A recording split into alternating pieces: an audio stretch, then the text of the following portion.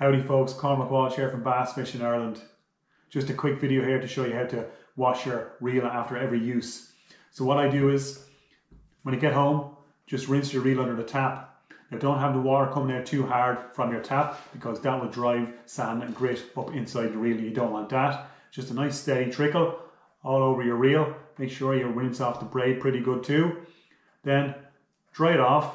What I like to do then is just, you can grease any of the moving parts, say like the bail arm, your handle. You can screw off the handle itself if you can and put a little bit of grease into the hole there.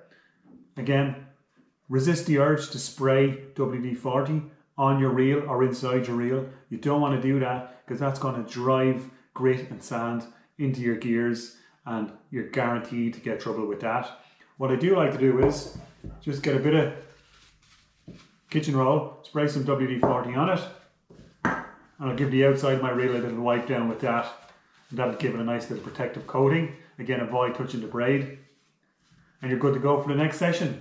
So that's it folks. Hope you enjoyed that, and if you'd like to see some more videos, just click like and subscribe, and we'll see you next time.